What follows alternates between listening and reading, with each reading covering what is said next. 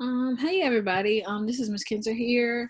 I'm here today to do a read aloud on a book that I published on the Anderson Reading Clinic.org website, where there's lots of virtual books that we have created, and as in we, students and teachers have made. I was inspired to make my how-to book from attending one of the Zoom sessions that was on Wednesday. We were learning how to write how-to books. And how-to books are basically nonfiction books or teaching books. A lot of people made some how-to books, how to make origamis, how to make DIY stickers, bracelets, and all sorts of things. And I made a how-to book on how to crochet hair. And I wanted to share that with you all today. Right now, I'm going to share my screen and take you to the Anderson Reading Clinic .org page.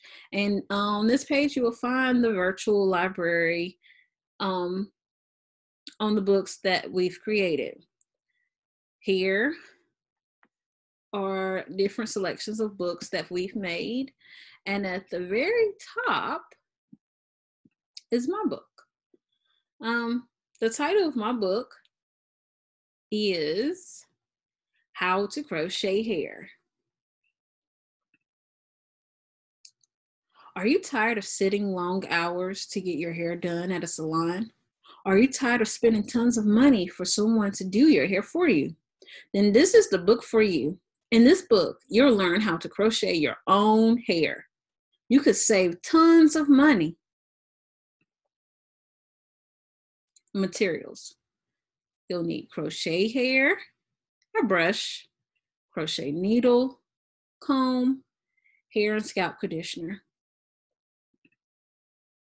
Step 1, comb your hair so that you don't have any tangles. And there's my photo to show that. Step 2, part your hair in the direction you'll like your braids to go. And here I have a little text feature here, a caption that's showing you a part, and a part means a section or a division. Step 3, apply hair and scalp conditioner where you made your part to give your hair shine and moisture.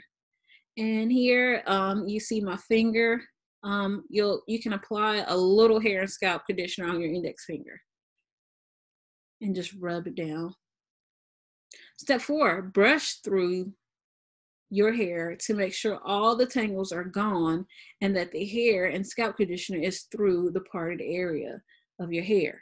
Step 5, begin to braid your hair. Continue steps 1 through 5 until your whole head is braided down. And here's a picture of my hair braided, and I have another caption here. Sometimes a braid is called a cornrow. Step 6, get your crochet needle and slide it underneath your braid. Step 7, get your crochet hair and find the loop. Loop your crochet hair onto the crochet needle with the latch open and then close it. And here's the loop, crochet hair. Attach the hair with the latch open and then you close it. Step 8, pull your crochet hair underneath the braid and out the other side. Here's a photo of that. Step 9, grab the crochet piece you didn't pull underneath the braid and loop it onto the crochet needle with the latch open and then close it. And here's the piece that we did not pull underneath the braid, and we're looping it inside the crochet needle with the latch open, and then we're going to close it. Step 10, pull the crochet hair through the initial loop, and you've crocheted your hair. Continue steps 6 through 10 throughout your whole head, and you're done. And here's a photo of me with my finished product. And here's my hair today. And like I said, I was inspired to make this how-to book by attending one of the Zoom sessions for reading and writing. that was held on Wednesday, led by Dr. Fry. And I've seen a lot of students in there. If you're inspired to write or want to write a how-to book, I encourage you to attend one of the sessions. Your teachers may have shared the links to you all. Just look out for those every week. They're actually really fun. Thank you.